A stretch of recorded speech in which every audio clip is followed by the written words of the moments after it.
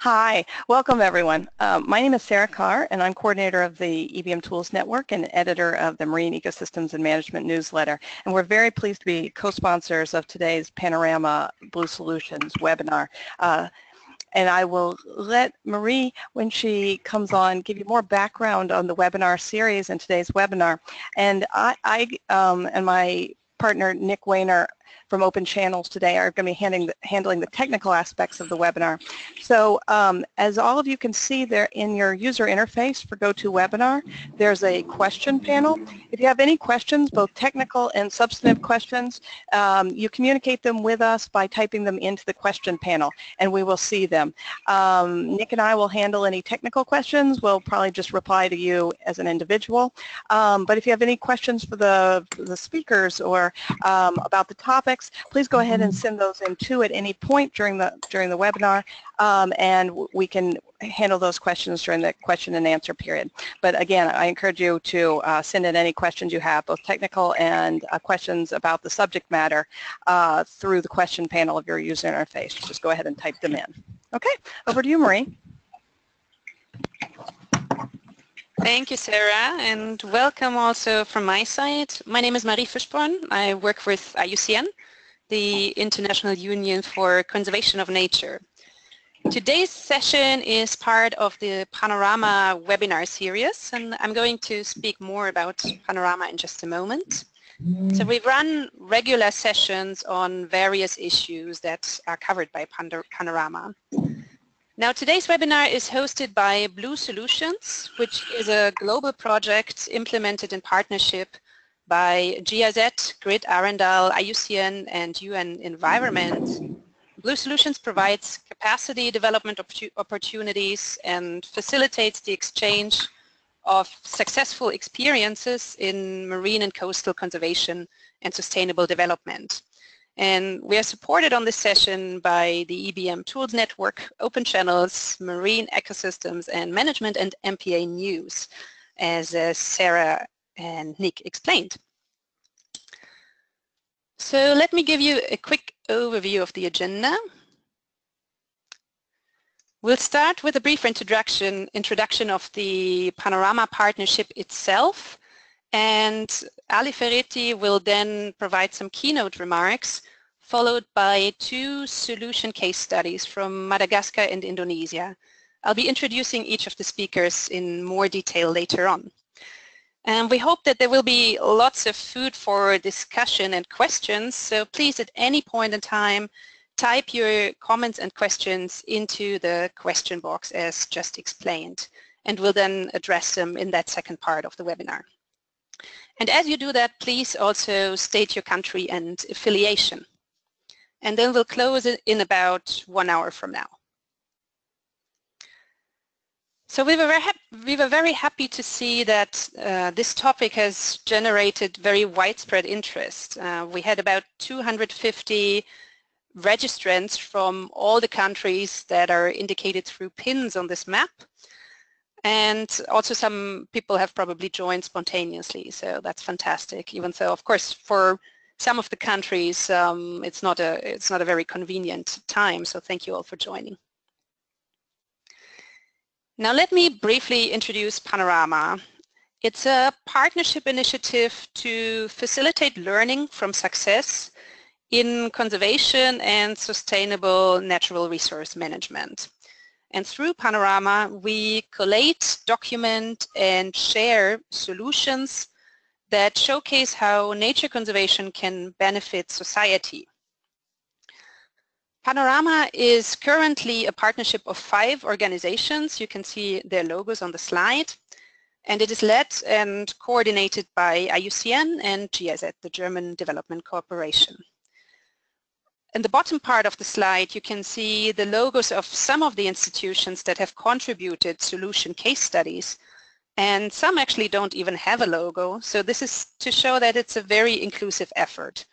A wide variety of government agencies, academic institutions, community groups, and of course, large and small conservation NGOs have contributed to this. Principally, it is open to anyone as long as their solution meets a few simple criteria. Our role as Panorama partners is just to provide a platform for sharing and exchange, to act as conveners or knowledge brokers, as we also sometimes call ourselves.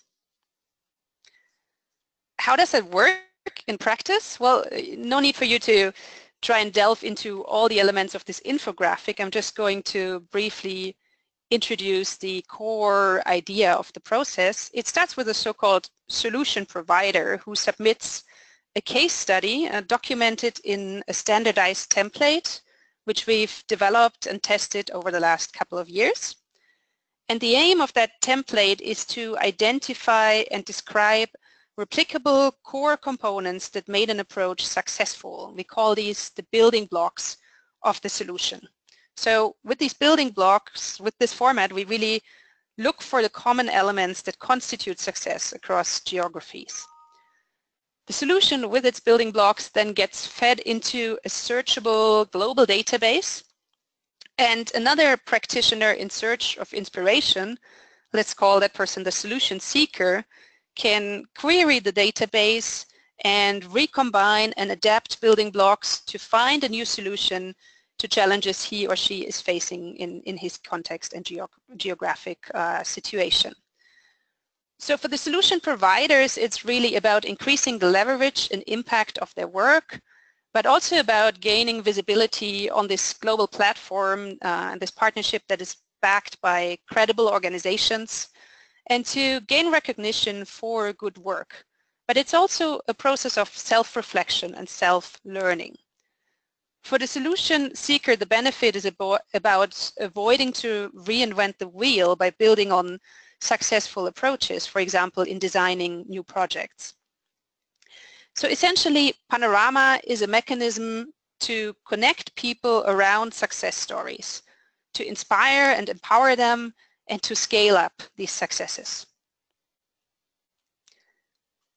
We've come up with some simple criteria for what constitutes such a solution. There's more detail behind each of these, but principally, a solution is something that has had a proven, measured, or testified impact and is more than just an idea. Elements of the solutions can be applied with slight modifications, of course, in other geographic, social, or sectoral contexts, or at a larger geographic scale. And finally, it must be topic relevant, meaning that the overall umbrella for PANORAMA is that these solutions address conservation and development challenges in an integrated manner. The solutions are being shared and exchange is being promoted through a variety of channels and formats. They are all being published on an online platform. We also facilitate face-to-face exchanges and trainings, integrating these case studies into various workshop formats. And finally, the solutions are being promoted through communication activities such as newsletters, publications, on social media, and through webinars such as today's. The PANORAMA web platform is the repository of all these case studies, and it allows you to explore the solutions in different ways. For example, on a map, you can search and filter in a variety of ways, and of course view the detailed descriptions of each case study. In much more detail, actually, there's much more detail on the platform than what you'll hear in the presentations today. And you can also submit your own case study for review directly through the platform. PANORAMA is structured into themes, which on the web platform are reflected through sub-portals. These are entry doors for different communities of practitioners into the case study portfolio. We currently have 3 of these themes, but they are all interlinked and the portals are intersearchable on the platform to facilitate cross-thematic learning. And the underlying learning methodology is really applicable across topics. It's universal. We're now actively expanding to include further topics and new partners, such as the next upcoming theme on sustainable agriculture. So we're very much looking forward to that being launched later this year. Now, before I hand over to our first speaker, I wanted to also briefly allude to the issue at hand today, the issue of marine area governance with community engagement, the terminology on this is as diverse as the situations, and strictly speaking, the title of this webinar is inaccurate because we will not only speak about community-led, but also about shared governance. And very different forms of community engagement are appropriate and possible in different regional contexts. The two case studies that will be introduced present actually two different models of governance. And some forms of community-led marine area governance don't fit at all with the formal definition of an MPA or marine protected area. And I'm sure Alifereti will elaborate on that point. It's also very important to recognize that protected area management is different from governance. Management is about what is being done in pursuit of given objectives, whereas governance is about who decides about what is to be done and how those decisions are taken. So today we're talking about different governance models.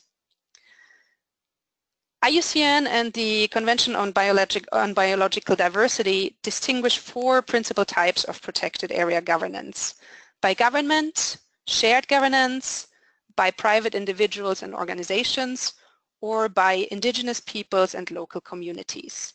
So this webinar will include interventions relating to types B, shared governance, and type D, governance by local communities. So with this, let me hand over to Alifereti Tawake. It's my great pleasure to introduce him. He will set the scene for our session. Alifereti is the Council Chair and Technical Advisor of the Locally Managed Marine Area International Network, and he is joining us from Fiji this morning. Good morning, Alifereti. Over to you.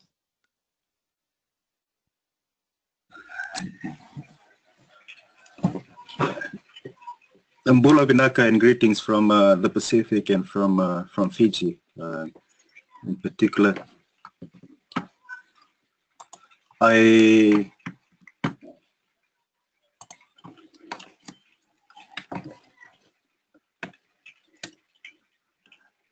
think that the topic I'd like to share with you this morning, depending on where you are, is on scaling community-led MPAs. And thank you to Marie for allowing these opportunities. And I'm going to provide a little bit of a background on why community involvement is important, referencing mainly the Pacific context, and I'm sure the other two colleagues will share the importance for the other, the other regions as well, and a little bit about the terminologies, particularly locally managed marine areas and the marine protected area, probably illuminating the categories that Marie presented on, I'll end with some of the enabling factors and challenges in scaling up LMMAs and MPAs, perhaps as a lesson learned that we are offering as well. The Pacific, or perhaps the Oceania region, literally the ocean of islands. There are more islands than scattered around a vast ocean, and many communities. In fact, around 80%, more than 80% of communities live along the coast. So the attachment to the ocean and the coast is critical. They also the lifeblood of their livelihoods. And another aspect as well is that in some countries and in Fiji, 80% of the land and the sea are owned by communities. And and these are coded as well in the practices and in the what we call the land and marine tenure system that comes that govern the resources or the assets that they look after and care for. I think the important aspect as well is that the ocean, as we all know, is not as healthy as we would have likely to be, and for most of these communities that we work with or that we are talking about, the ocean is the health of the ocean also determines their survival, and that is the case for many of the communities here in the Pacific. So it is essential for them to look for solutions to help to improve the health of their marine areas as well as their and eventually their livelihoods. I'll turn to look at some of the motivations behind the community-led MPAs or LMMAs, as you call it, for I think we all acknowledge that coastal fisheries are overexploited, and we will not be able to meet our future needs if we continue with business as usual. To be able to change that the status, we need to radically change the way we do things, or the way that we are currently managing our ocean. And secondly, the most vulnerable part of the ocean, the coastal areas, with development impacts and overfishing and even climate change, and the connectivity of the people, their land, and what they do every day is very critical. And if this system, the marine system, is allowed to collapse, the people that are going to be affected the most are the community, who are already part of the population that are living below poverty level, and so it's even putting more pressure on them and on the resources as well. Now, let me change course a bit to say that the movement or the network of practitioners who have been trying to address the issues that I've mentioned are called, are using the term locally managed marine area. The term means that it's a defined marine area that is under some form of community managed or indigenous managed and governed, or co-management or shared governance. So that is what is defined as the LMMA, or locally managed marine area. I think that's the bottom line in here, is that the concept of local management invokes the mana in the traditional management systems. It uses that as a basis or as a starting point. In here, in the case of Fiji, and this resonates across the Pacific as well, that when the chief is installed or when the chief dies, there are protocols that are in place for communities to observe a certain portion of their reef. It was a way of rejuvenating the environment. And it's this concept that we're using as a starting point to either organically evolve and improve these traditional management practices to meet the current challenges of the the current challenges there is. What I'll elaborate the next few slides if you are able to follow. I'm going to elaborate or illustrate a little bit more on what these locally managed marine areas are and what are the tools that are encompassed or being practiced. The first one is, which is the most important one, is that communities have rights to this land and sea, and this in some ways invokes the need for reef-to-ridge management action, because it's the same communities that are fishing or that are also farming and looking at the whole the land and the sea interface as part of their management is very critical, given that the land impact too has the impact that the land has on the marine as well. And the second, I guess the first one there is access restriction. Most communities have areas that they have influence over. Some are more formal in that these lines are actually demarcated.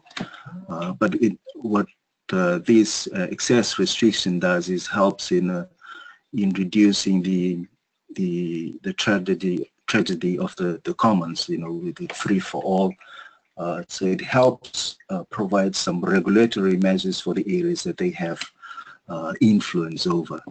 And in the way, once they have that access rights, they are able to do or put in place management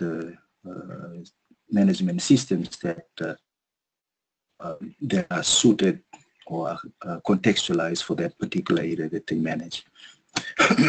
It also includes species restriction,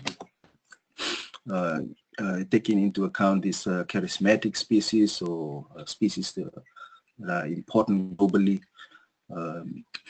and gear restrictions, size limits. These are the management tools that they use, or right sizing, identifying a species and putting a size limit, and in most cases this can be internalizing government or national laws or regulations, but it can also include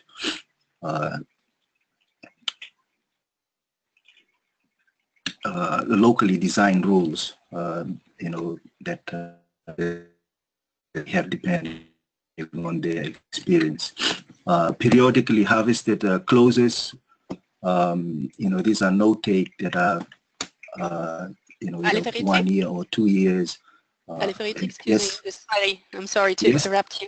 Yes. We're running a little bit over time already, so if possible, could you wrap up within the next 1 or 2 minutes? Is that okay? Okay. Thank you. Correct. Yeah. And the next tool is on permanent clauses. Permanent closure. This is what we call calling the no-takes or the marine protected areas. I would say that the process that's taken and is all integrated, management at the village level, looking at waste management, disaster. Essentially the point that that is used here is that MPAs on its own may not work as well as we would have liked. So MPAs in the context of local management that integrates in waste management, disaster preparedness, have a more chance of being successful than MPA on its own. And in many cases, these locally designed rules are then formalized into agreements where communities are part of that, and as well as through the monitoring, where they are trained in monitoring the success of the rules, whether it's working or not, and training done to the communities themselves to be able to see for themselves the changes over time, whether it's positive or negative. I would like to end by saying that these are the tools that has been, in our experience, have been able to be scaled up at the island level. From village to village to village, and the lessons and experience have been shared both verbally or through peer-to-peer learning. In our experience is that this process have helped in achieving 100% co-management or shared management and governance. It can also achieve 100% right management tools for the issue or the challenge that they're trying to address, and the planning process also achieving, more importantly, their livelihood needs. In a way, the level of restrictions, we've also managed to achieve 5 to 30% of closed areas, restrictions that are are termed as marine protected areas. So in a way, the process achieves both targets, MPAs, as well as whole governance or whole management of the marine area. And this is what we are calling the 100% solution, both spatially and also invoking the local knowledge married with modern science to manage the marine areas. Thank you. Thank you so much, Alifereti, for this introduction and this perspective from the South Pacific. Derek, could you please make me the presenter? Thank you. We're now going to move to the Western Indian Ocean, and we're going to hear from colleagues from Blue Ventures. We'll have George Big Manahira, who will join us through a recording, unfortunately not in person, and Charlie Gough. George is a dive manager based in Madagascar working with Blue Ventures, and Charlie is the monitoring and evaluation manager of the organization. She is based in the UK. Charlie, up to you. Over to you. Okay, thank you very much. Let me just share my screen. Okay, so thank you, Marie, for the introduction, and Alifereti for the keynote. So as Marie said, I am Charlie Gough. I'm the head of monitoring and evaluation with Blue Ventures, and I'm going to be talking about a model that's been developed in Madagascar for fisheries management to kickstart broader community-based conservation. And as Marie also said, we're going to be hearing from BIC, George Manahira, who is our dive manager and is one of the community members from the Vilingic area, locally managed marine area, later on in this presentation.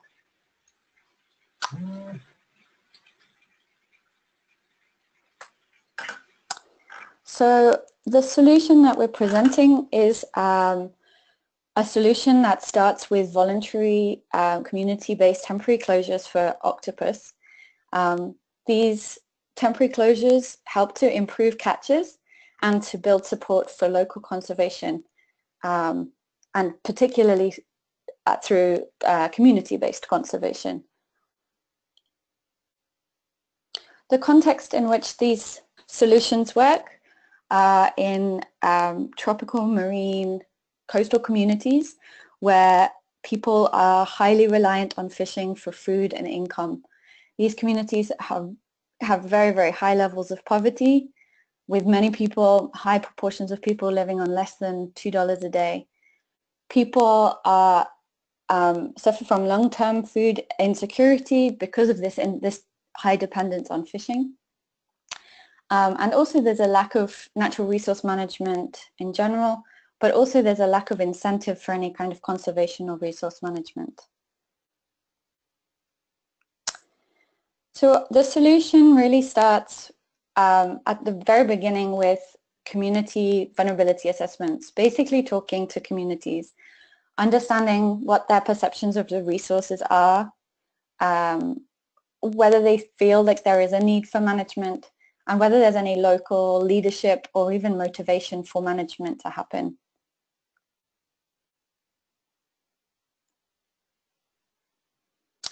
After that, if people in those communities are interested in learning more about how management might work for their community, we try to set up these peer-to-peer learning exchanges. Often there's other communities like those we've worked with in Madagascar who have been through this experience before, others in Fiji or in other places around the world who've implemented these types of closures before and are very, very good places for new communities who are interested in implementing this solution to go and visit, to talk to other fishermen who have had these real experiences of implementing these closures and implementing local conservation themselves. And really that's where the magic happens, is learning by seeing other fishers coming and talking to other fishers and exchanging ideas, and then taking that home to their own communities and adapting it to their local fisheries contexts. Once they get back to their communities, it's really about collaborative everything from design to rules and regulations. So really the next step is designing the closures. Which target species are you going to be closing for? This works really well for fast-growing and short-lived species like octopus, but it's also been tried for crabs and lobster in Madagascar as well. Identifying with the community which area they want to close, which sites, and also who else is using those areas, so collaborating with other surrounding villages and talking to other stakeholders to determine whether it's possible, whether they're happy to go along with it, and to determine what times of year, what seasons they want to close, and when it's going to open, most importantly. The next step is around rules and regulations. Who can have access to these closures, particularly during the closed period? Are people going to continue to fish in these areas?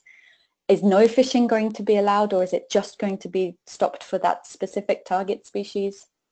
Can people travel through the area if they need to go and visit the nearby island, or to go and visit their fields to farm or fetch crops?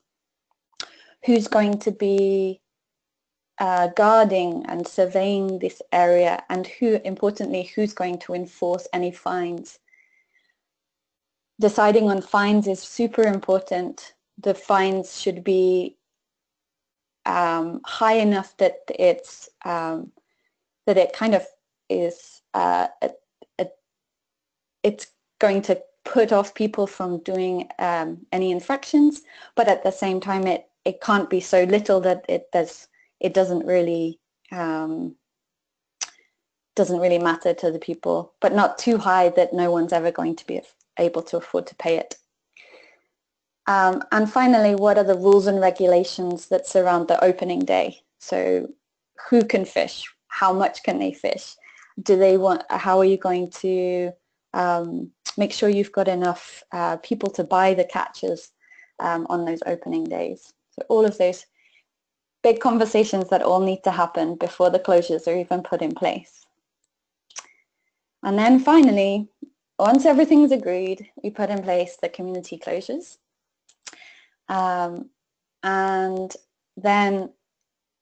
these are usually supported through local regulations, But then also we need to plan the opening. The opening days are busy and exciting, and everyone's there with their spears, and everyone's very, very excited. And so everything needs to be really planned in advance. So all of the procedures of how do people know when they can start fishing, who's going to do the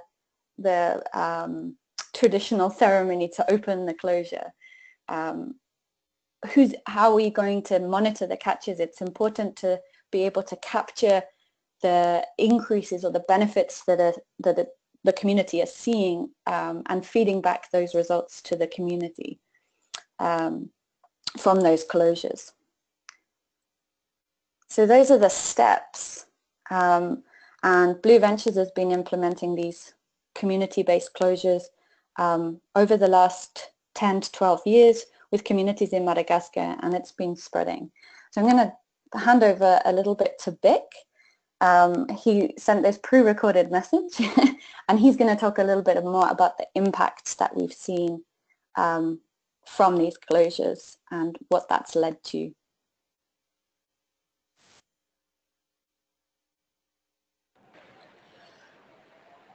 We close our first octopus fishing site around the small island called Nusifasi for 6 months back in 2004. Octopus grow extremely fast, so when the first was reopening, the people saw octopus much bigger than they would ever seen before. People caught more octopus and bigger octopus within income rising after the closure. At the villages,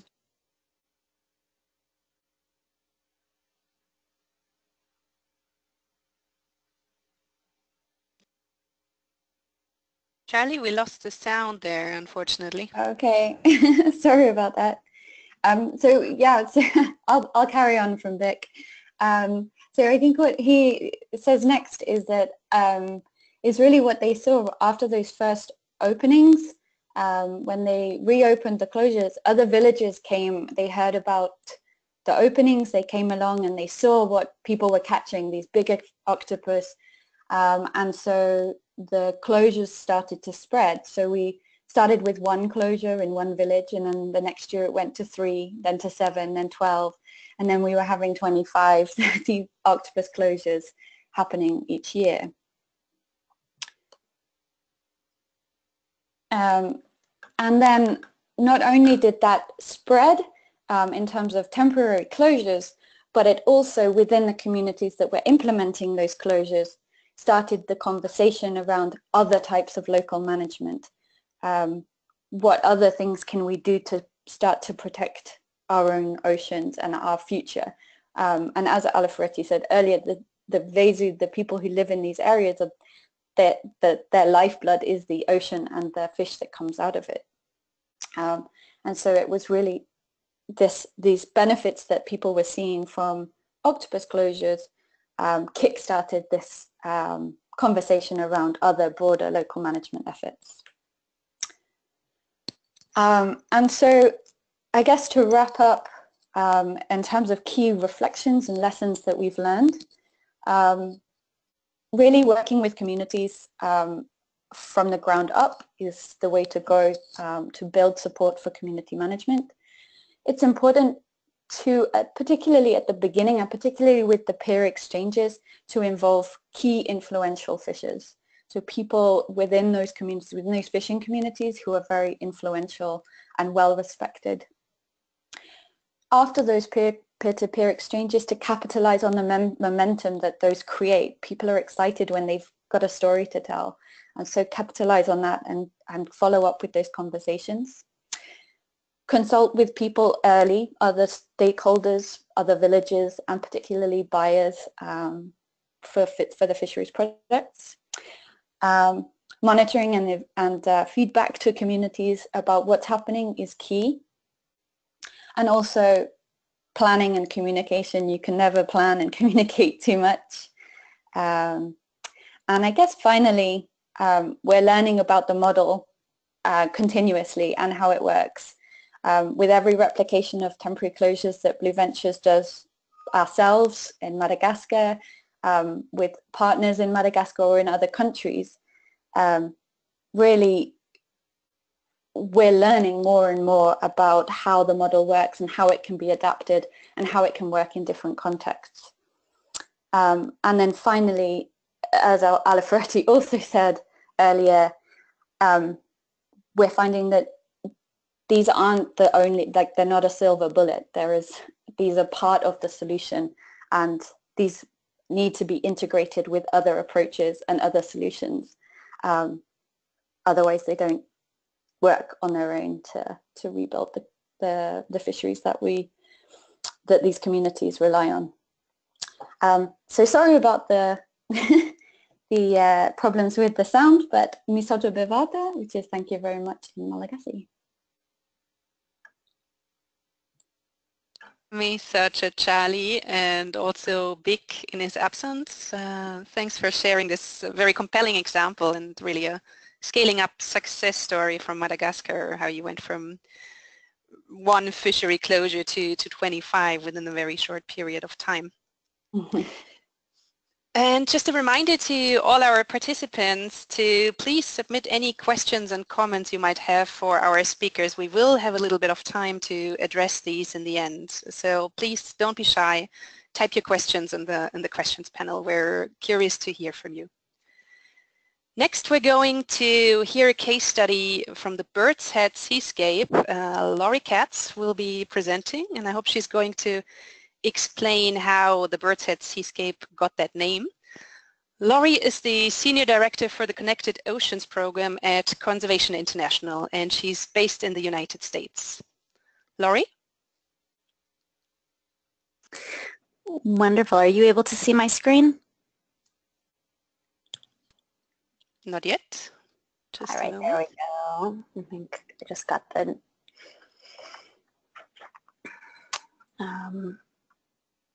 has that popped up? Not yet, sorry. All right, well, as it's working through the system, I'll just take an opportunity to thank Panorama and Blue Solutions for inviting me to speak and spread our story and other success stories. And it's always a pleasure to speak with Alifereti and Charlie, and I think there's a lot of synergies and between our different examples. The setting and context is actually remarkably similar, but slightly different approaches, and I think that they're really complementary. So thank you for your perspectives as well. Laure, could you go and make sure you click the screen sharing, make sure it is clicked? I thought that I did. Where would I look? Go under sharing in the user interface, and then there's a show screen. There's an arrow. Is that clicked? Should be green. No,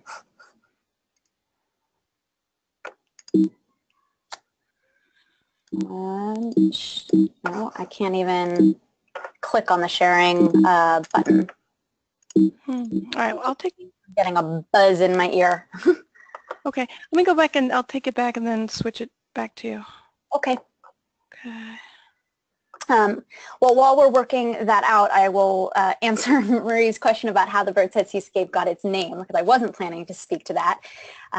So the Bird's Head Seascape is located in eastern Indonesia, in the provinces of West Papua and Papua, on the island of New Guinea. And when Dutch cartographers first explored the island of New Guinea, they noted that the island looked a little bit like a bird.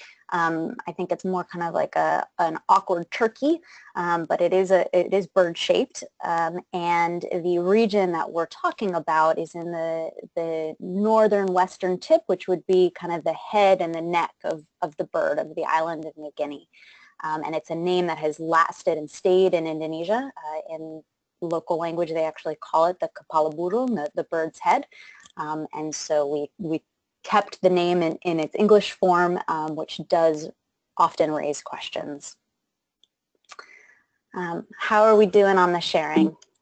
I'm still not seeing any different. I'll switch to Marie. We're still not seeing it, so I'm going to go ahead and switch to Marie, who has your presentation. Let's see.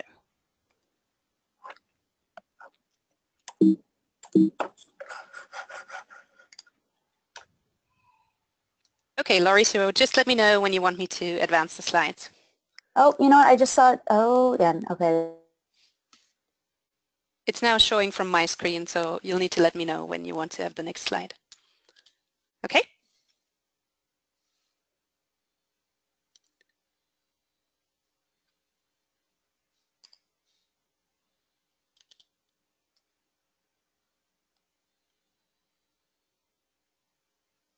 Laurie, we can't hear you anymore.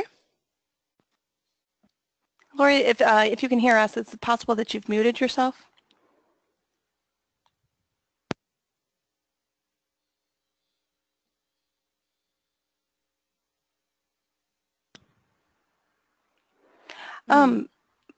Marie, while we wait and see if Laurie is able to rejoin, there was a question. Sure, let's go ahead with that. That was a question for Charlie. So Christine Hayes asked, other than improved catches reported by fishers, what ways are closures being evaluated? Are there before and after control impact studies? Charlie, will you be able to answer that? Yeah, sure. Yes, there is before and after control and impact studies for the closures. For the temporary closures, that's written up in a PLOS paper, which was the citation is at the bottom of the screen on one of the slides in the presentation. The one with the balances. It's written by Tom Oliver and Kirsten Olsen. So that does the full backy of the temporary closures, and we're just now writing, it's almost in submission, a paper on the impacts of permanent closures that we've seen so far. Yeah, thank you, Marie. That we've seen so far, and we're actually starting to see positive increases in biomass, fish biomass, inside the permanent closures that have been put in place by these same communities where we started working 10 years ago. Okay. Thanks, Charlie. I found somebody, another Laure Katz entrance. I don't know if Laurie was able to join on another line or not. So yeah, I'm back. I just great. Yes. So okay. Apologies. I'm not sure why I got disconnected there, but sounds like you went to questions. No issues. We'll take your presentation now, and we're going to show it from my computer. So just let me know when you want to have the next slide. Okay? Okay. Great. And Marie, I'm not seeing your screen. Yes. Okay. There we go. And Laura, you're a little faint. Are you able to get closer to your microphone? Yes, better. Is that any better? Yes, okay, much better. Great. So apologies for the the technical difficulties, but I'll dive right in. So I'm going to be sharing with you a case study from Eastern Indonesia, as I mentioned, the Bird's Head Seascape. And this is a joint initiative. It's a program that's 13 years in the running. We now have over 30 partners who have been actively working under one framework and vision in the Bird's Head. But it was started with a core partnership between Conservation International, then Nature Conservancy, and WWF. And so I'd like to specifically acknowledge them before moving on to the whole presentation. One thing that I think is, you can go ahead and switch slides. One thing that is a little bit different from this case study to the other two that we have talked about previously is that instead of starting in one community and kind of virally going and spreading community-based management, the Bird's Head Seascape was focused around a seascapes approach in which there was kind of a design for scale from the beginning. So a deep commitment to community-based management, but attempting to do it at a large scale right from the start and to design for that purpose. And so I think there's a lot of lessons in both directions that are very interesting. So just to give you an overview of the place, so the seascape itself, as I mentioned earlier, is in West Papua and Papua provinces of Indonesia. Maybe you can kind of see the bird's head shape there. The seascape is the area delineated within that yellow line. And the total seascape is 22.5 million hectares. So it's a fairly large area. It's about the same size as Great Britain, so where Charlie's sitting today. As I mentioned earlier, the initiative has featured 30 partners who've been working together for the last 13 years in a coordinated fashion across the seascape. And the kind of getting to the punchline a little bit, but the major impact or results of this program has been the development of Indonesia's first effective MPA network throughout this seascape.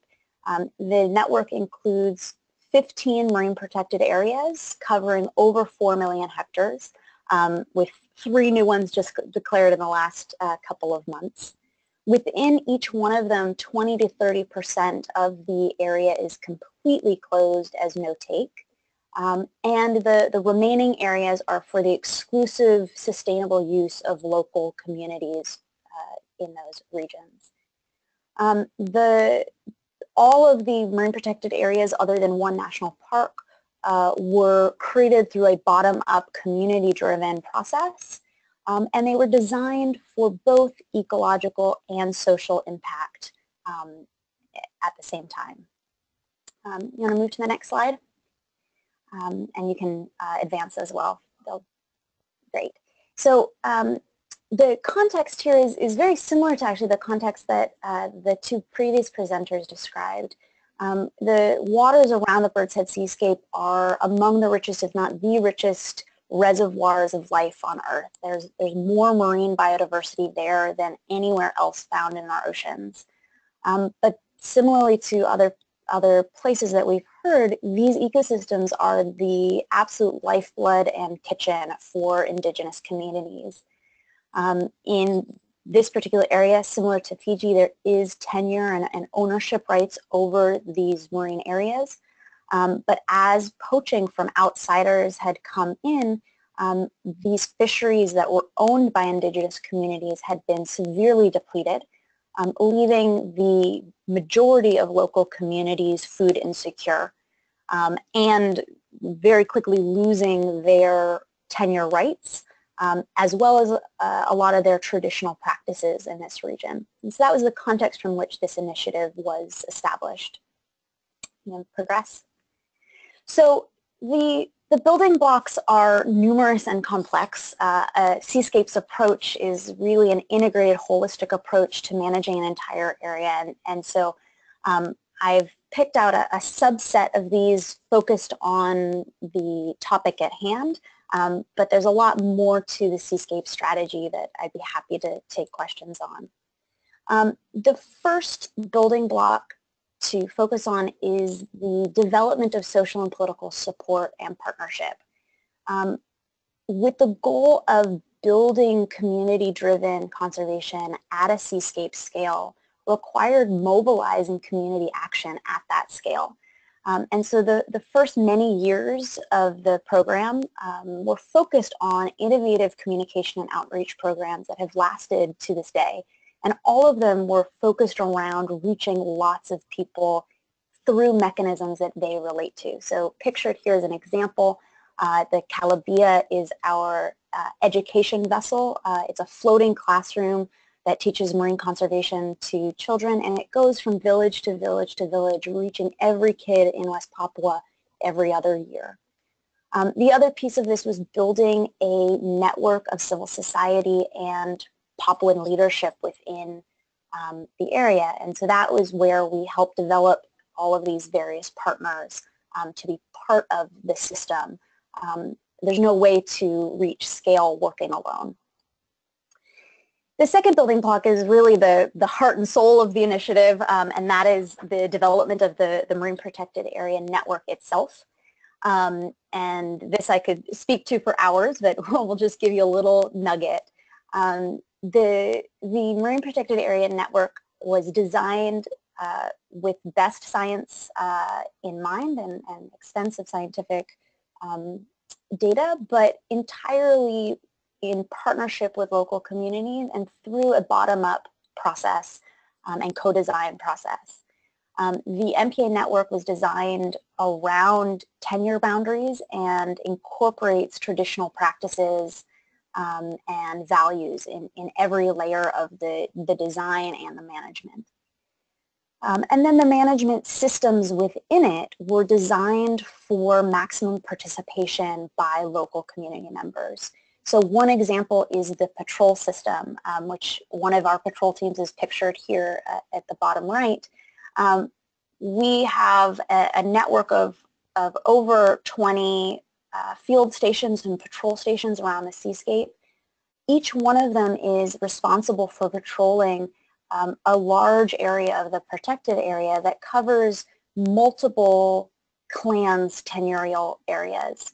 So to ensure that everybody felt a part of it, we actually developed a rolling patrol system in which all community members participate on a yearly basis in a tour of duty in which they come and participate in the patrolling of their marine protected area, working in collaboration with the communities near them so that they learn about conservation, participate in the system, and have ownership over it. And in this way, thousands of community members are active MPA staff and managers.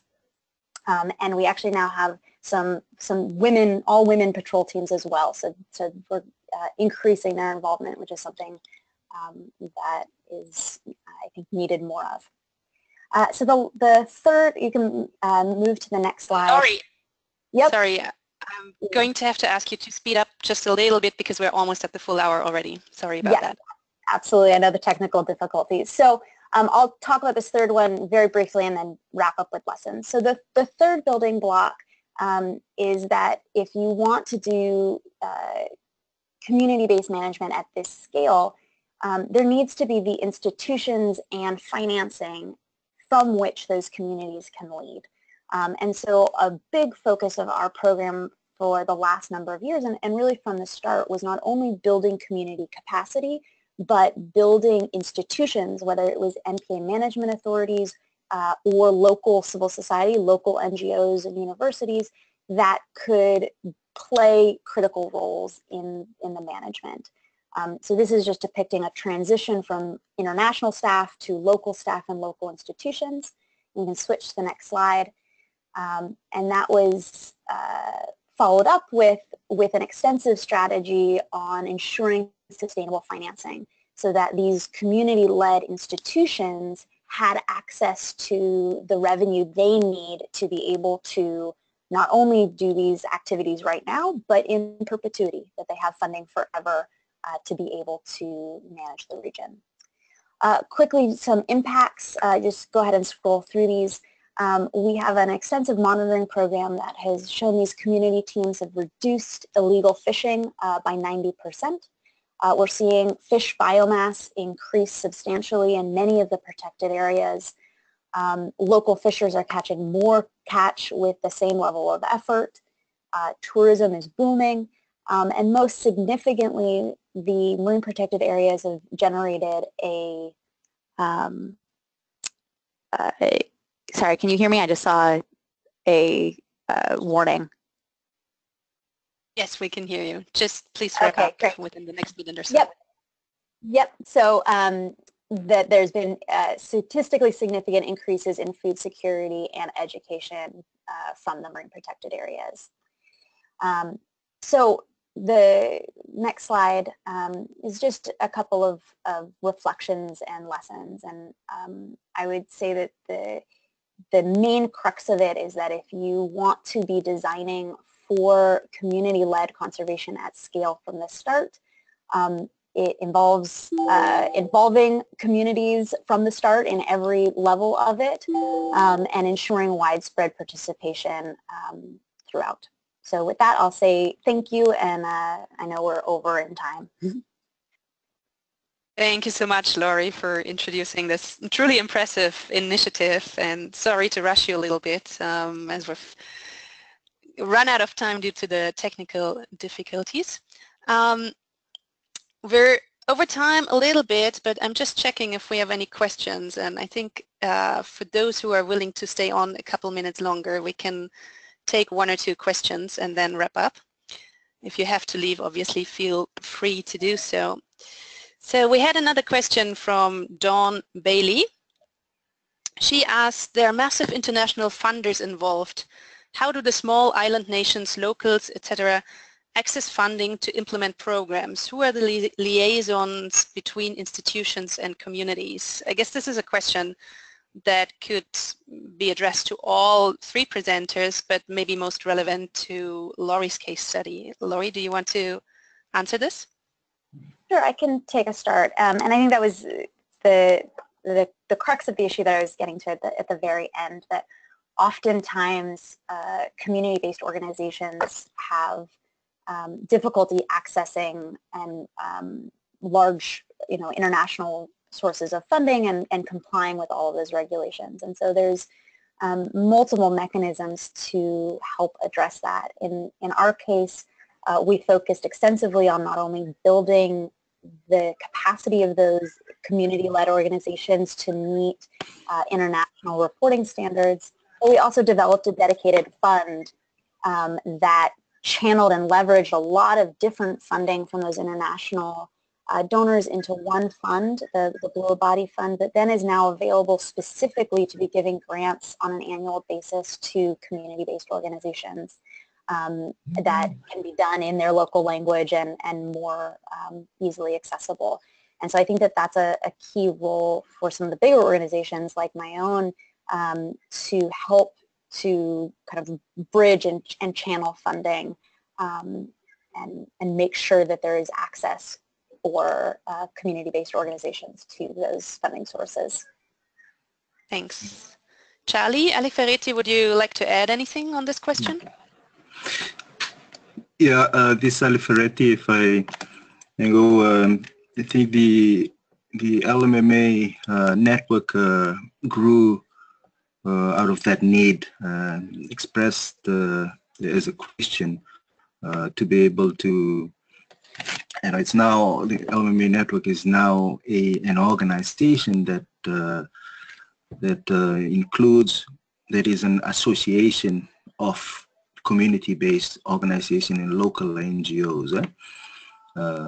And the LMMA network helps to connect communities to local funders or local opportunities, but also outside funders, and help build their capacity to the national level. And I refer to the LMMA network.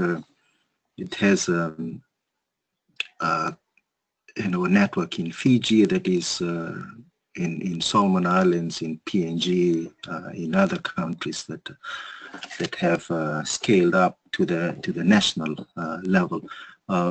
Individual communities may not necessarily have the capacity, but we're working on a like island scale model where they can collectively set up a community-based organization that can, with the supportive institutional mechanisms, that can receive funds and also implement projects that are part of the of grants. And yes, it's a work in progress, and many of those island communities or islands have also set up their own trust fund. In the case of Fiji, and also their own fundraising mechanisms to not only rely on outside funding, but look at ways that they can self-sustain the management of the MPA conservation efforts. Thank you both. We have another question from Martin Romain. I hope I pronounced that correctly. Hi, can Laure please repeat the name of the body providing the grants to support community-based initiatives? It could be incredibly useful for us in the Marshall Islands.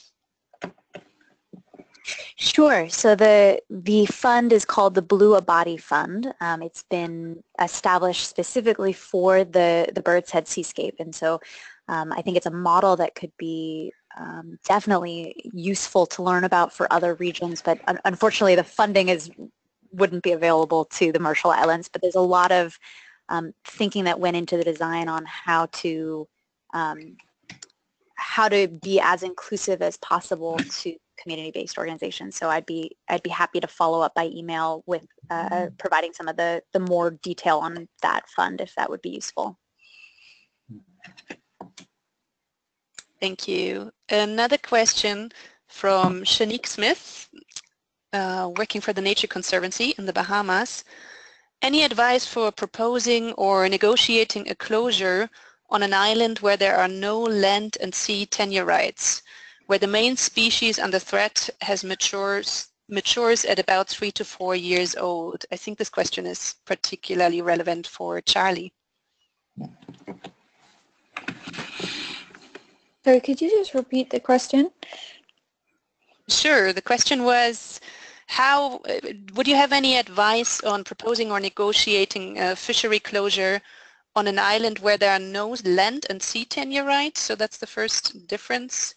As compared to the situation in Madagascar that you presented, and secondly, where the main species under threat matures at about 3 to 4 years old.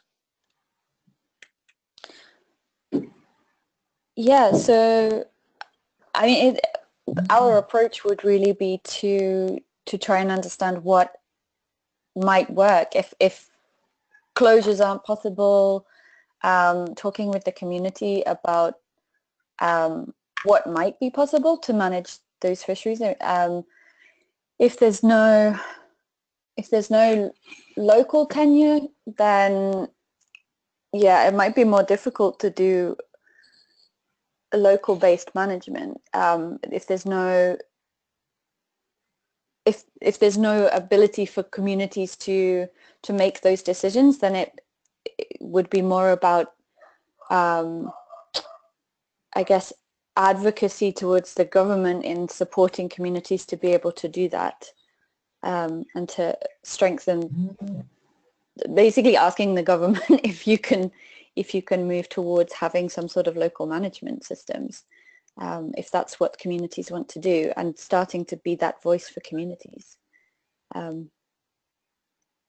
Yeah, that would be my kind of it's kind of very different to the approach that we would use. But then, yeah, if temporary closures or permanent closures are not from a local level might not be possible, then you would probably look for other solutions. Okay, thank you. Can I Alifereti, did you want to add anything? Sure. Yeah, just maybe a quick comment in addition. One is, I think what for the tenure system, the principles of tenure can be applied anywhere without in areas without tenure system, which is having a sense of ownership. It doesn't have to be encoded in tenure, but as long as they have a sense of ownership or a sense of responsibility, and that can come in the form of a fishermen association or whatever body that brings them together, and that could be can be the starting point. And we've seen that work in places like Australia, in the communities, and in other areas too. They don't have a tenure system, and so I think it's the principle that can be applied across, and yeah, and I think the species is, the starting point is what they agree with. the communities, and doesn't have to be golden standard, but it's something that they can work with the understanding that they can improve over time. I'd say the 3 years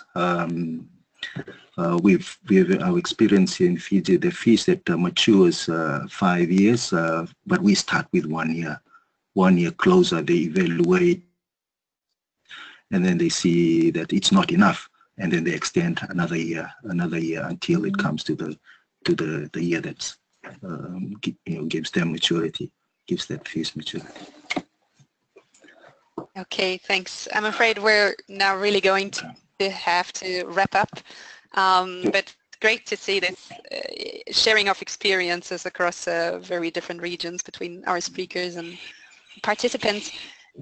All further questions that we weren't able to answer now, we'll make sure to send to the respective presenter for whom they were addressed, and hopefully they'll be able to get back to you in writing.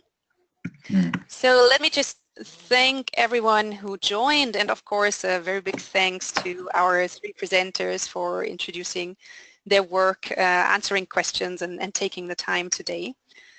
If you don't know it yet, please make sure to visit the PANORAMA web platform. You can see the URL on the slide here.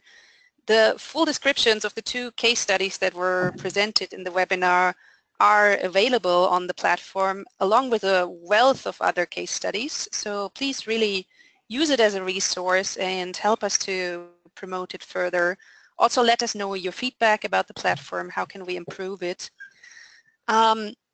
You can also email us if you have suggestions, if you would like to partner with your organizations or contribute a solution case study of your own.